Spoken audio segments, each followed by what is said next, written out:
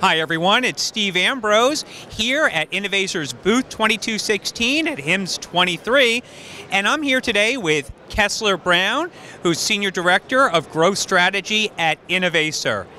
Kessler, it's great to see you. Thanks for making time for the interview today. Thank you, Steve.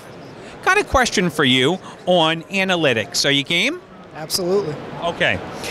What should providers be most focused on when integrating analytics insights into their EHR workflows? It's quite simple. Risk and quality. Now, break that down a little further.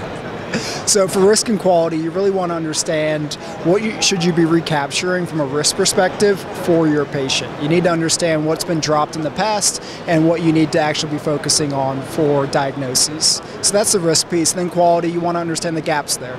You want to understand what sort of procedures, lab tests, things like that should you be closing for your patients.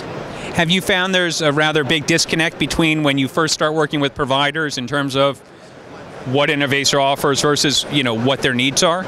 Oh, absolutely, absolutely. So you see physicians out there who don't quite understand the contracts or exactly what should be focused on for the contracts for value-based care, and what Innovator can do is provide solutions to help put that at the forefront for those physicians.